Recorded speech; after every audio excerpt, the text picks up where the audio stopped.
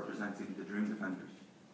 A national and now international dialogue has been brewing around the harmfulness of stand your ground laws, also called shoot first laws, and their implications for the right to life, non-discrimination, and equality before the law.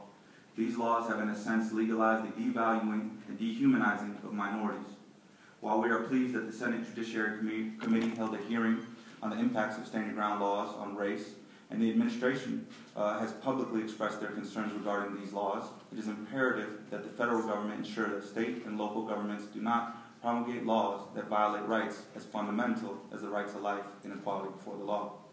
Stand your ground laws amount to state complicity in the perpetuation of violence. Research has shown that SYG laws are dangerous in terms of increasing levels of homicide and are discriminatory in their application as to race and gender. Even worse, blanket immunity and broad discretion to law enforcement offered by Florida-type SYG laws infringe on victims' access to courts and their right to a remedy.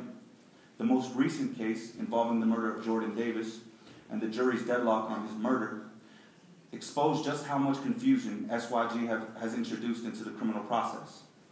As you may know, the 3 high-profile tragedies that we have witnessed regarding SYG laws occurred in Florida. Florida was also the first state to enact such a law, and so it should be the first to repeal such a law. The federal government must support such a repeal. Unfortunately, the people's call for a repeal has been ignored by the Florida legislature. Not only that, but more legislation is being sent down the pipeline to gun us down, including a so-called warning shot bill, whose advocates are pushing it under the guise of support for Marissa Alexander, a young African-American woman set to face up to 60 years for firing a shot into the ceiling of her home to fend off her repeated abuser, who was threatening her at the time. These lawmakers have shown that they don't care about Marissa or our communities. Florida and other states are currently looking at laws that would arm school teachers with guns, and other states are currently looking at those laws. And I would postulate that if it would not be long before one of our teachers stands their ground against one of our children. We are not safe in our streets, our neighborhoods, gas stations, movie theaters, and yes, now our schools. We recommend 3 ways in which the federal government can begin to address the harm of stand your ground laws. Enact stricter gun control laws, including more effective and comprehensive background checks that focus on histories of violence.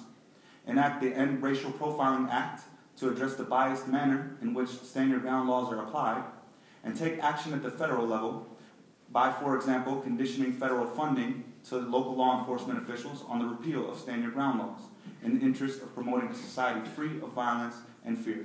Thank you for your time.